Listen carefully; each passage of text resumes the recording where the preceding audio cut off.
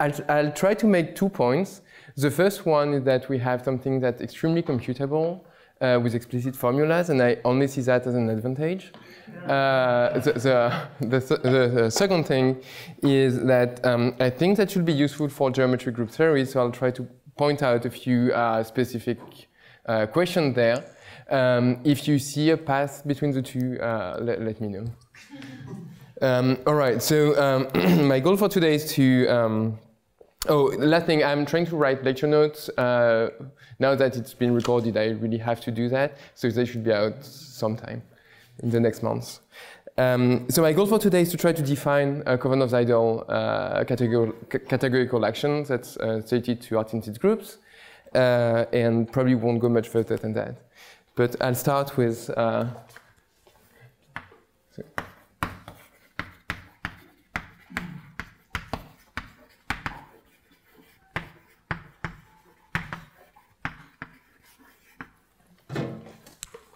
so I'll start with art-inted groups.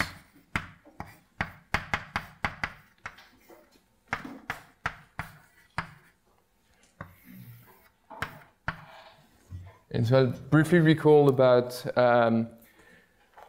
Coxeter diagrams first, Coxeter diagrams and Coxeter groups. So I'll start with the long definition section. And a Coxeter diagram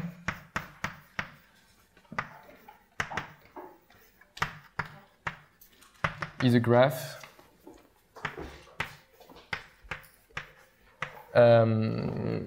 with labeled edges, so with edges labeled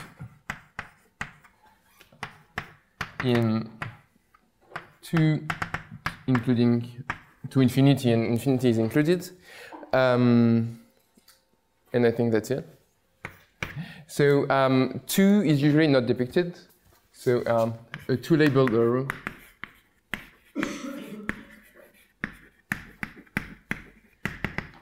is usually not drawn.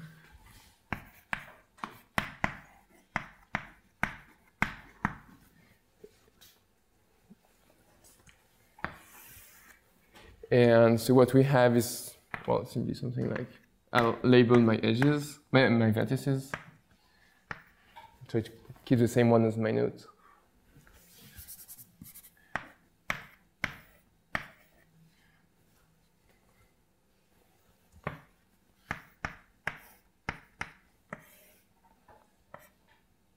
All right. So the 4 here is for the edge, and the 3 is for the vertex. All right, so to Coxeter diagrams is assigned a Coxeter graph, and the process is... If you do not label it, it's supposed to be 3? Yes, sorry. Yeah. And 3 is not written. Thanks. So to not, a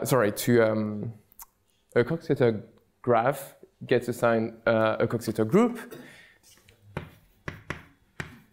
and the group associated to such a graph has generators and relations where generators are associated to all edges, to all vertices, and the relations are dictated by the edges.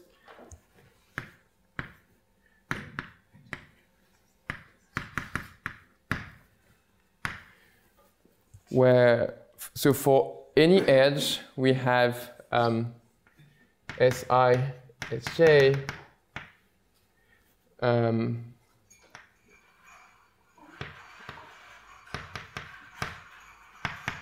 equals Sj, Si,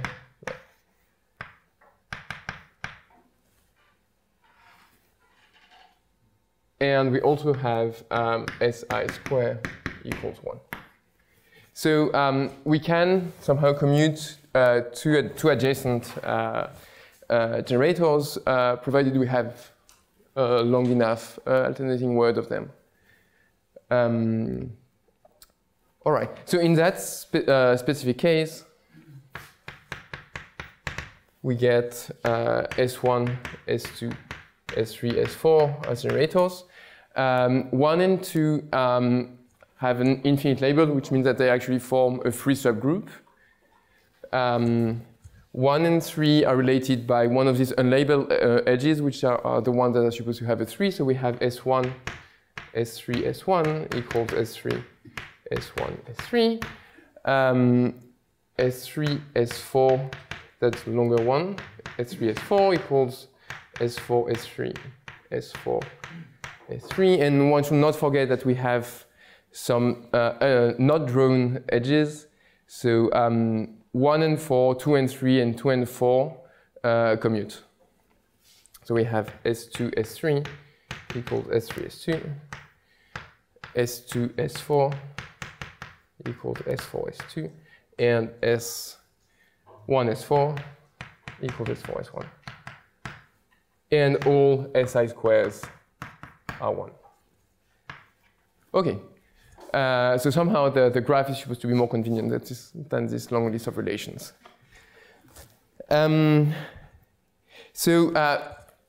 Famous examples that you surely know of are in type AN. Then that corresponds to S n plus 1. And then we only have labeled 3. And also, more generally, all value groups are Coxeter groups.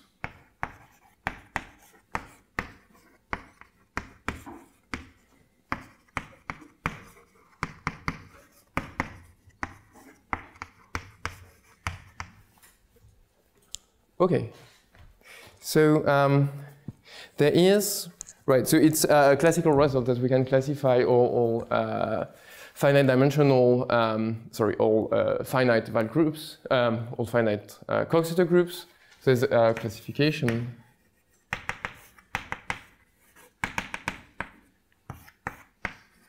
of finite Coxeter groups, which are Zuse's type. So they are classified by their Dynkin type. So we have AN, B, and C are the same. DN, E6, E7, E8. And I only ever work in simply laced type, so this is where I need my list. Then we have F4, D2, H2, 3, 4, and IN. And I'm not going to draw them, but we won't use them. I'm not going to use them this week. All right, so what I actually care about is not Coxeter graph. I care about R-tinted, Coxeter groups. I care about R-tinted groups. So we're going to move to the next level. Yeah, I can.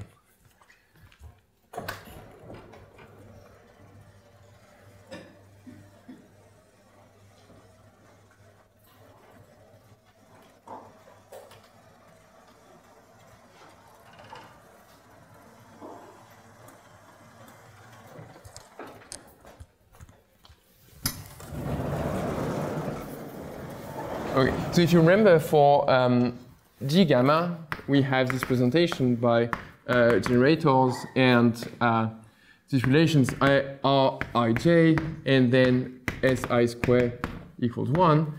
And the R-tinted group associated to gamma is going to be almost the same thing.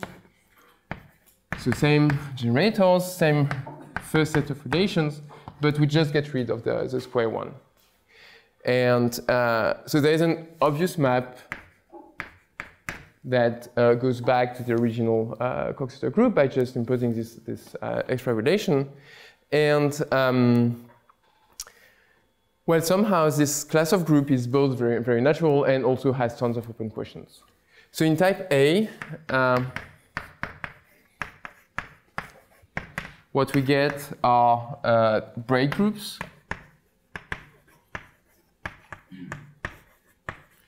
And So let me take, for example, type A3.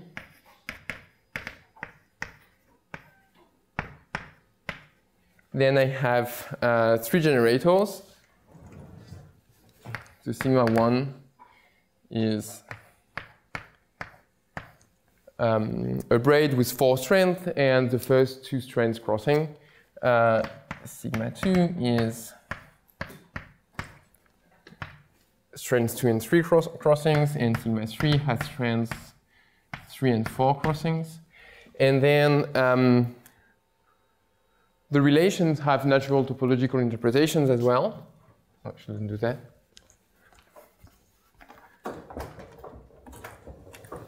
So, like sigma 1, sigma 2, sigma 1 should be equal to sigma 2, sigma 1, sigma 2. That translates into so 1, 2, 1 is 2, 1, 2, which is the effect of having these middle strands passing from the left to the right through the crossing. So all of this, so we just have this dual description of braids as a topologically inspired group and this presentation of it.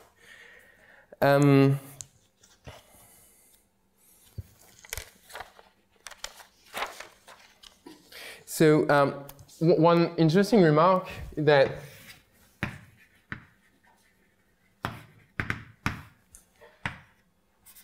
it's only in very few cases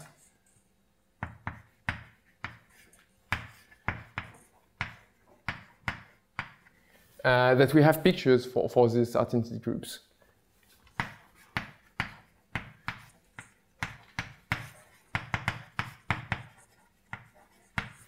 So namely, we have pictures in type A, affine type A, where we have braids on the annulus, and type D and D tilde, this is due to Alcock,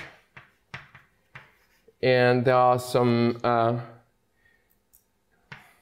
kind of orbifold braids. But apart from these very specific cases, we have no topological interpretation for identity groups, or at least no picture interpretations for identity groups. Did I forget one? So part of my point, part of my selling point for this Khovanov-Seidel thing is that in the cases where where the diagrammatics fails or lacks, all of these tools that we develop in with Khovanov-Seidel theory should be relevant to play the same kind of game.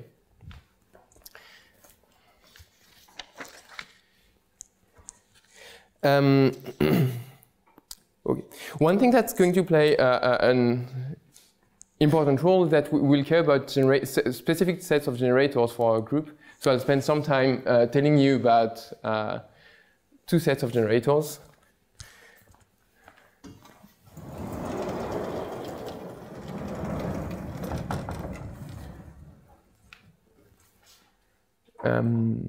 All right, so I want to tell you about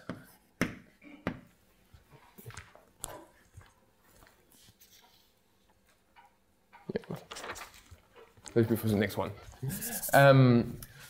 So we had this map from B gamma that goes down to G gamma, and that just sends sigma I to Si. And so if one chooses, so let W equal Si1, Sik be a reduced word in G gamma, then one can define some lifts for W in the identity group B gamma. One can lift W to B gamma.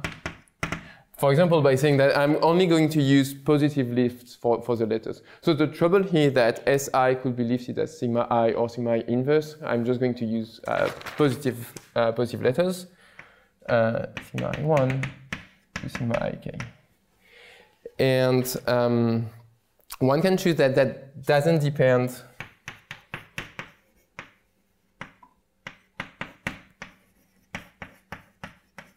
on an expression for the body. So I can choose for whichever reduced expression that I want, and I'll get to the same braid. So one set of braids that's quite natural from this perspective is the one that we get by just lifting positively any element in the Coxeter group.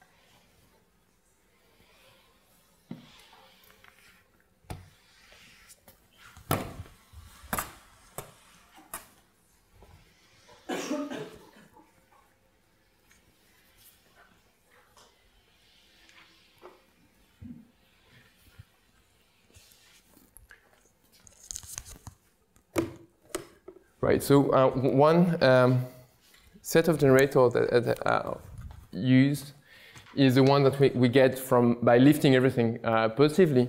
So the long element delta in G gamma lifts to capital delta, which, so in type A, which is where I would get most of my examples, we have a half twist. So something like delta is sigma n to sigma 1, sigma n minus 1, sigma 1, sigma 2, sigma 1, I think. And I care about the following set.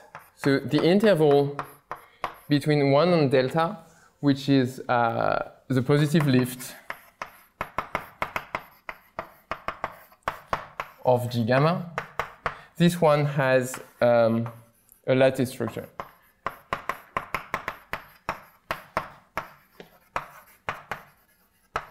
And this will play a key role in use of Garside theory in later proofs.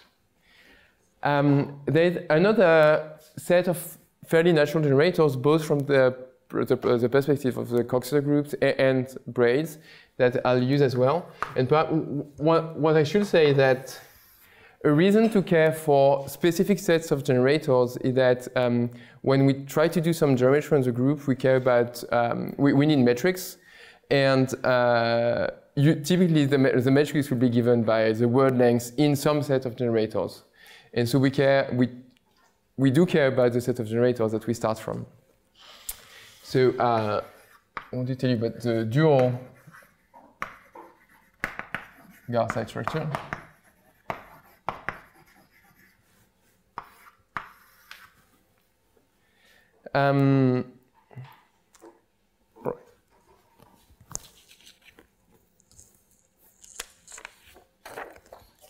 So the reference for this is Birman Collie.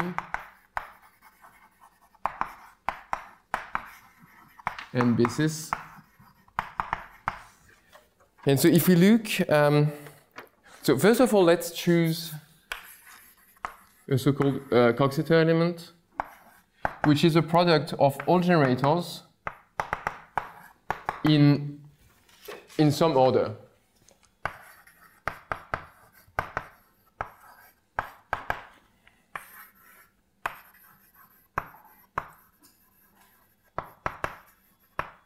And so to us, in all examples, I'll choose sigma 1 to sigma n. All right. And this corresponds to choosing an orientation for the Dynkin diagram, for the Coxeter diagram.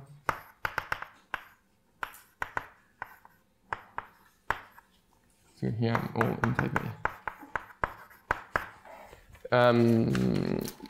So you will make sure that a letter always appears, a letter that appears to the left of another one has, sorry, the other way around. If I have an arrow that goes from one vertex to another one, the first vertex should appear to the left of the other one in the word. So in G gamma, an interesting set of generators or interesting elements are reflections.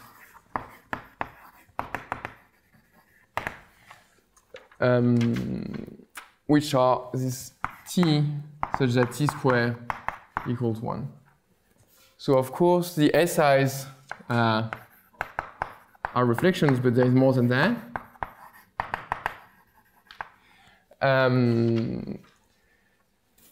And so one can get them as anything that appears as T equals WSI, W inverse will be as well. And so the question is, how do we lift this up to the breakthrough? Because now we've started using inverses, and so it's like we have more than one choice. So, so typically, how do you want to lift S1, S2, S1? And so we're going to use this Coxeter word to make a choice of a preferred lift.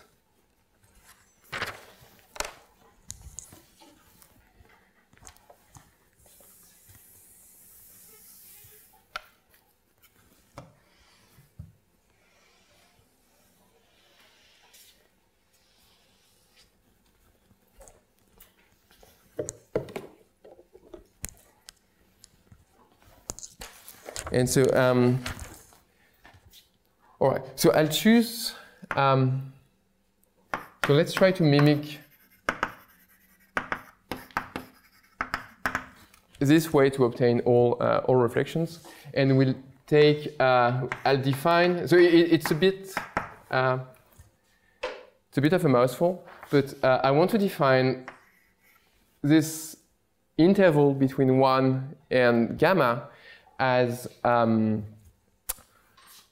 subwords, or as left subwords for writings of gamma as T1 to Tn, where the Ti's are of the form beta, sigma, J, beta inverse. So somehow I want to generalize these reflections that we had as the conjugate of one of our basic generators by anything. But somehow I don't want to have them all. I only want to use the ones that appear in some minimal factorization of the Coxeter, this Coxeter word. All right, so for example,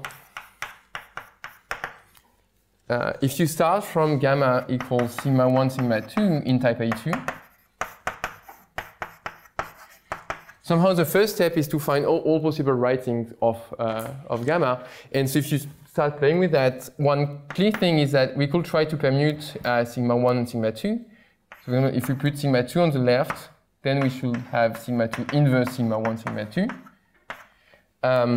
And both of them are of this kind of generalized reflection kind. So this is an admissible writing for these rules. And I could as well try to push sigma 1 to the right. And then I will have to set sigma 1 inverse, sigma 1, sigma 2. And if one starts playing with this word sigma 1, sigma 2, you'll see that these are really the only possibilities. So here we only have 3 atoms, which are sigma 1, sigma 2, and sigma 2 inverse sigma 1, sigma 2. Once you realize that this equals sigma 1, sigma 2, sigma 1 inverse, so that these two elements are the same. And the whole interval between 1 and sigma 1, sigma 2 in that case, well, we don't have much more. We have sigma 1, sigma 2 at the top. It has 3 divisors, sigma 1, sigma 2, and sigma 1, sigma 2, sigma 1 inverse. And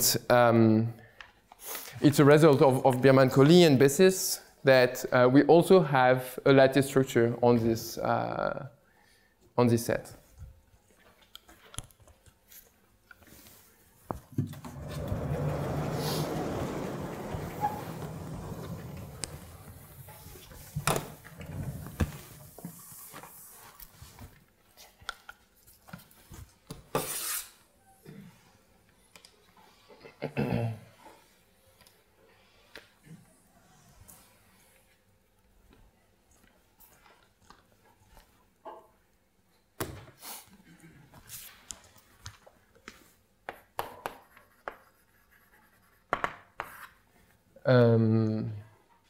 Well, 1 gamma is a lattice.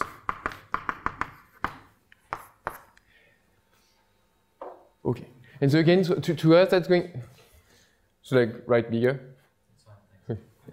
To us, the reason why it's important is that typically when running a proof, you want to make sure that you have some bit. You want to know all elements that are going to have some action on something, and you want to be able to take GCD or LCM of all of these things, and for that one needs to have a notion of GCD and LCM, and this is what lattice theory and Garside theory give us. Okay, and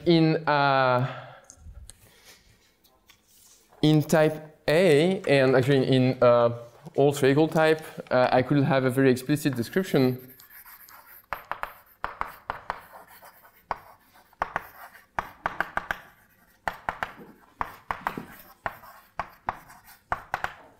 by in terms of roots. So if alpha is a root that I can write as alpha I plus 1 plus alpha j, then I'll have a corresponding generator T alpha that I can define as sigma I plus 1, sigma j minus 1, sigma j, and then inverses.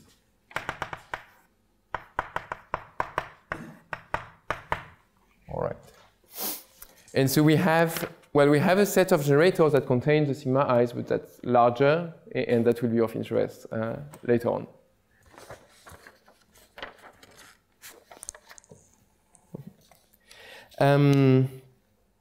All right. Before we move to Khovanov-Seidel, and I could try to give you the definition, Khovanov-Seidel is a categorical representation that has a decategorified meaning. So I'll tell you about this this representation downstairs first.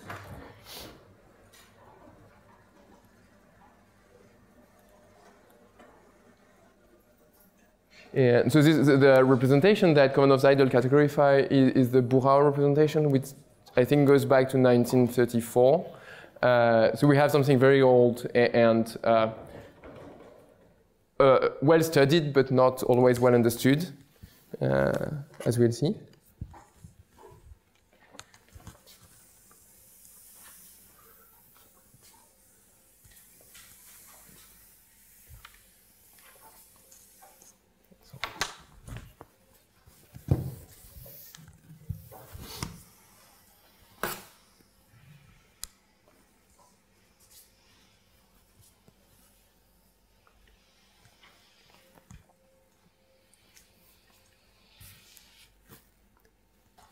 Okay, so I want to define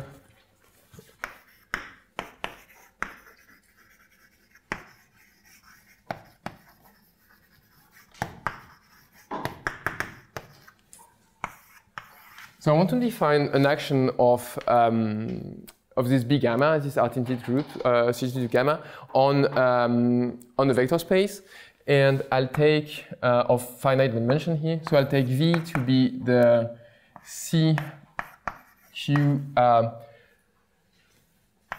vector space generated by formal vectors. I haven't given it the name, V1 to Vm. And n is the number of vertices.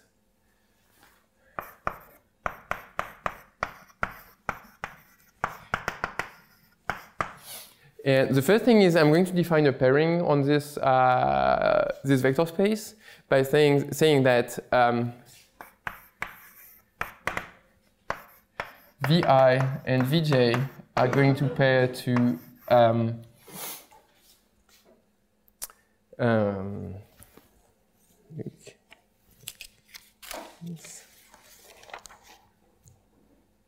which is 1 plus q square if I and j are equal, 0 if mij equals 2. So that means that we have I and j and no edge between them. And then the trickier one is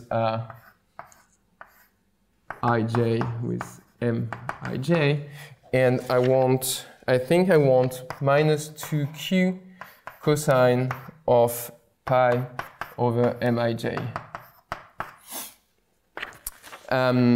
The one that I will really care about later is actually mij equals 3. So then we have cos pi over 3, which will be 1/2. And so that's just minus 1 if mij equals 3.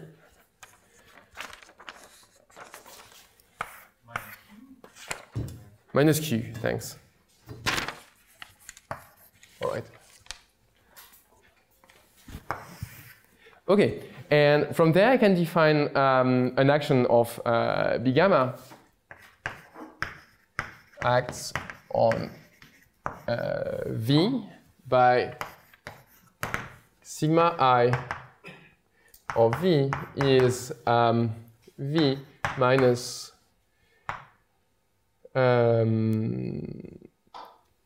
VI VI. I think I realize I've changed notations, so I think that should be fine. All right, so what this formula is saying is just that you have somehow you choose, you want to do, right, this is just a reflection, the formula for a reflection in a vector space with a pairing, right? So that shouldn't be scary. And this is called the Bourrat representation.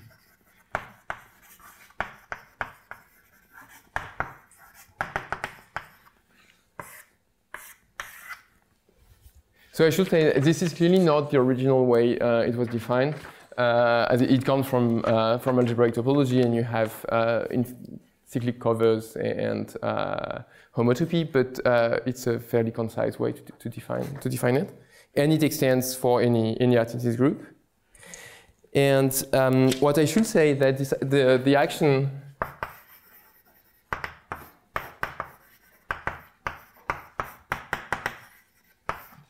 factors through the Hoel algebra.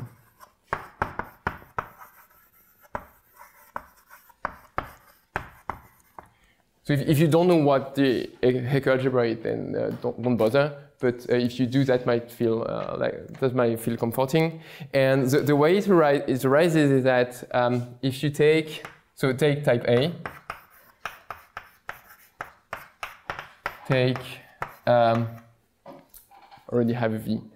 Take M equal the vector representation for UQSL2. And then one can take an M-fold tensor product of M, and there is a braid group action on this, but this also decomposes in a sum of weight spaces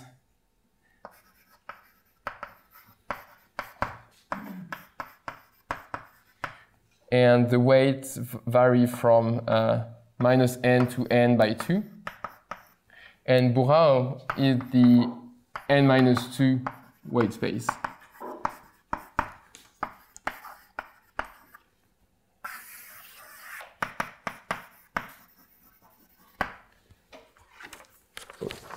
Again, if you don't care for these things, don't worry. It was just to help the Luca. Two important things. One is that we have, I can actually write down formulas for the action of sigma i's on the VJs.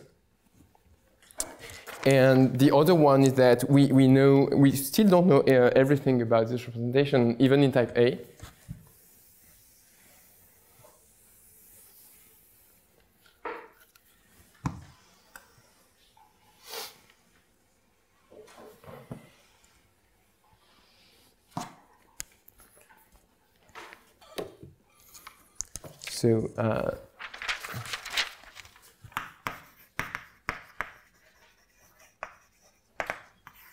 So now, so sigma I of Vj equals minus q square of Vi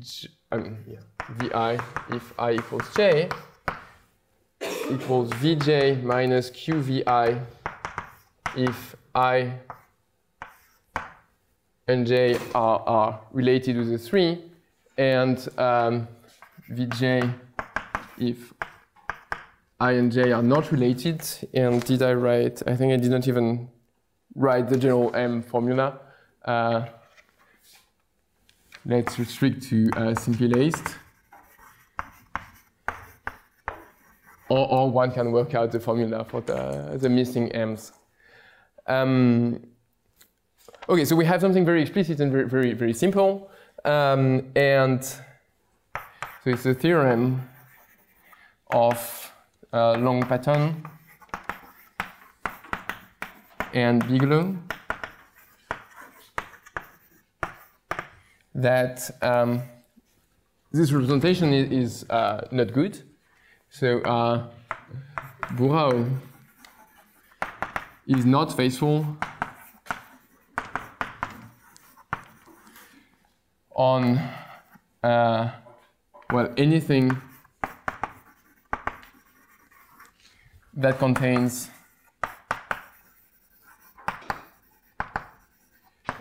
a 4 as a subgraph.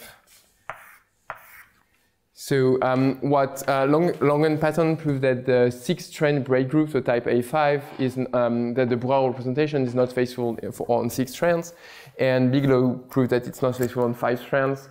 But it's not too hard, and I'll give the most complicated proof ever a little bit later. It's not too hard to prove that on 3 strands it's faithful, and so that leaves open the question of what about 4 strands?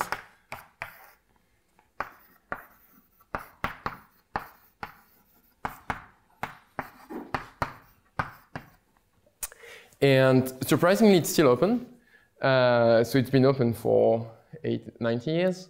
And so I'm short on time, so I won't say too much about that. But what we're talking about is for A3, we have 3 generators. So we have 3 by 3 matrices, and we're asking if a 3 by 3 matrix representation is faithful or not. And John Bierman reduced that to just finding 2 specific matrices, to 2 braids, and she asked whether or not these 2 matrices generate a free group, and we don't know the answer. All right. So that, right, that's probably a very intricate question. It's very easy to spend a lot of time on it as well and not find the answer. Okay, I have 10 minutes to tell you about Khovanov-Seidel because I swore that I would stop before lunch. So luckily, Raf told us some of the first ingredients for Khovanov-Seidel representation, because I'll be using some quotient of the path algebra.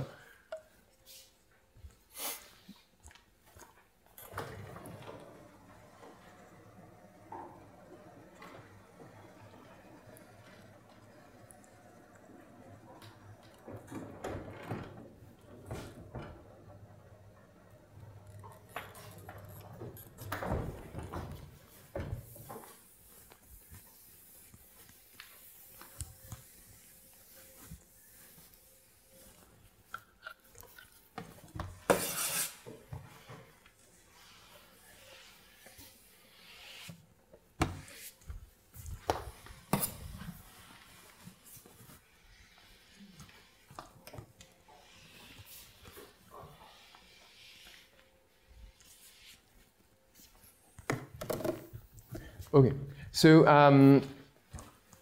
somehow I guess one of the goals of this Khovanov-Seidel categorical representation is that it's going to be faithful at least in type A, D, E, and affine type A, and perhaps a few other examples. And so that should solve this unfaithfulness issue that we had before. It's worth mentioning at basically the same year, both Khovanov-Seidel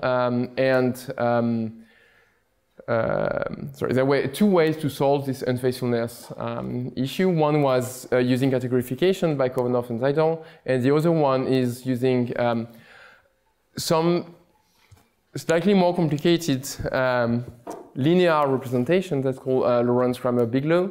And so that proved that braid groups are linear, and somehow the 2 of them appear at the same time using very different techniques.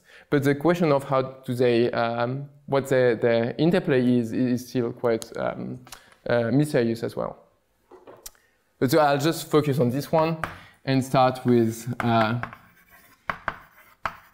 zigzag algebras.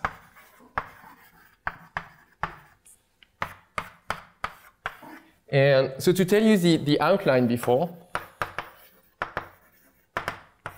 we have this action of B gamma on V, which is generated by V1 to Vn, and also comes with this pairing that we like. And so we want to find some replacement for V by a category, so that if I take K naught, I go back to the original vector space. And I'd like to upgrade this action to an action here. And ideally, one will want to have some analog of these generators and also some analog of the pairing, which is going to be just the home space quantum dimension. And so this category C is going to be the category, the homotopy category. So complex is up to homotopy of A gamma graded projective modules. The VIs will correspond to simple projective indecomposables, and as I said, this is going to be graded dimension of home spaces. All right, so I have to give you all of the pieces for all of it to make sense, but that's the plan. So this A gamma over here is the zigzag algebra, so some quotient of the path algebra.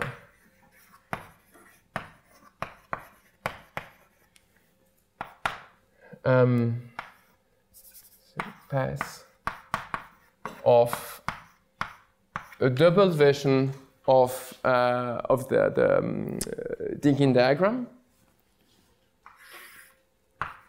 So gamma bar is a double version of gamma, which means that whenever I had one unoriented edge, I just make it into two oppositely oriented edges. And we mod out by a set of relations, which are that I don't want to have length 2 paths that start and end at different places. And I want to impose that all of my loops at a given vertex are the same.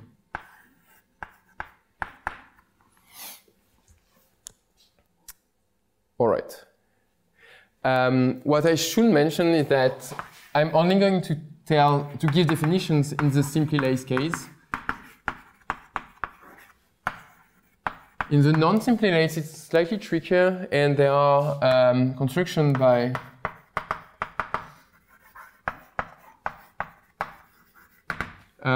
Luca for the free group,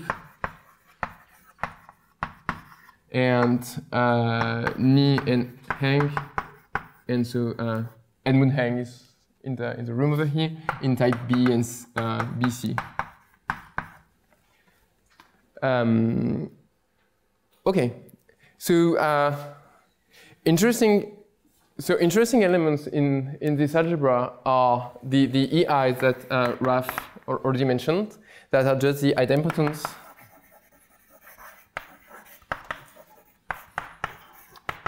given by the staying at I path.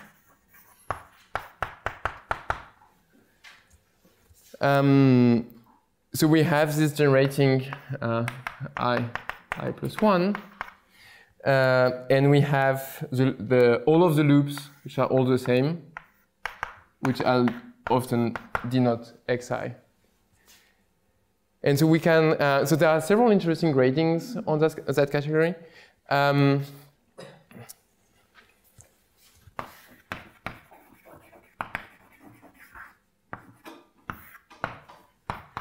So one is by path length. So degree of EI is 0. Degree of this is 1. And degree of xi is 2. And we can make another one. If you remember about the choice of a Coxeter element and orientation of the Dinkin diagram, we can recall that orientation from the start and say that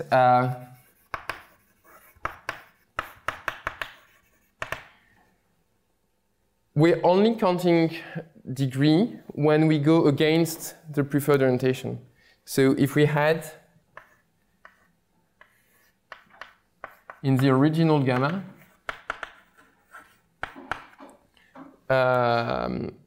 if we had chosen some orientation for the original gamma, then this path will have degree 0. But the one that goes backwards will have degree 1. And so you can check that all relations are homogeneous with respect to that grading.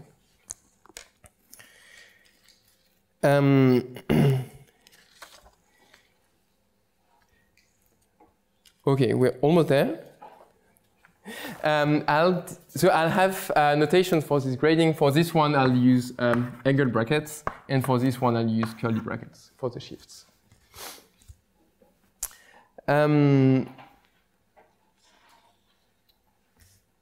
Okay, so because of this idempotent that we have, we can find indecomposable projectives in our category. I think I'll end in a minute.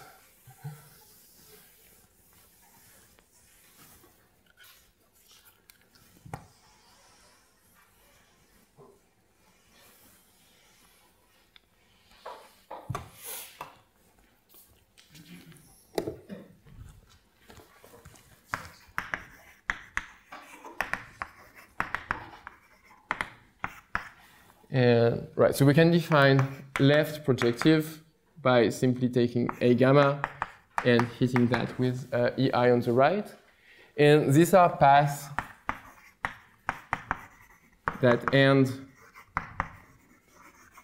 at node I. And similarly, we have right projectives, which are EI A gamma, which are paths that start at I. And so let me just state a lemma to tell you that we have nice home spaces between these things. And so home from Pi to Pj is C plus, yeah, let's assume I work over C. C plus C minus 2 if I equals J. C shifted by, so it's plus 1. C shifted by 1 if I and J are related by an edge, and 0 otherwise. Okay. And almost equivalently, we have formula for tensor products, which are that Qi Pj over A equals C plus C2 if I equals J, C1 for Ij and 0 otherwise. And so all of this should be very reminiscent of what happened for the bracket, the pairing before. And I think I should stop now, right? Thanks. Thank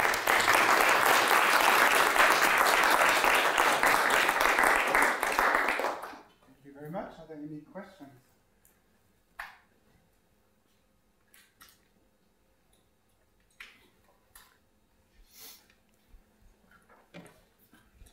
So for this tensor product explanation of the of this representation, is there any result beyond type A?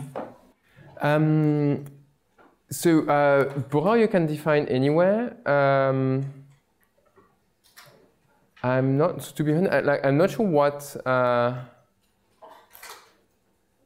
Yeah, okay, I get. So I'm going to say words that I don't understand. I think in type.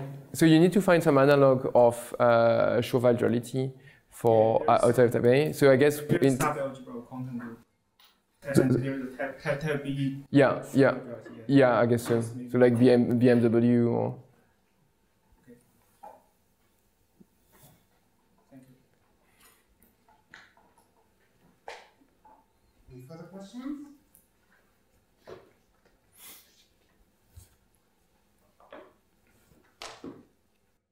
I have one. So the Buchau representation is related to the Alexander polynomial. Yeah. Yes. Going in that direction at all? Not at all. So the Alexander polynomial is the determinant of the Buchau, something like that. If I'm not saying anything stupid. It's not. No, basically it's not going to happen. One of the reasons that taking the determinant at a categorical level is something we don't understand at all. So it's an interesting question, but we are not there. Any other questions? So let's think Thanks. again.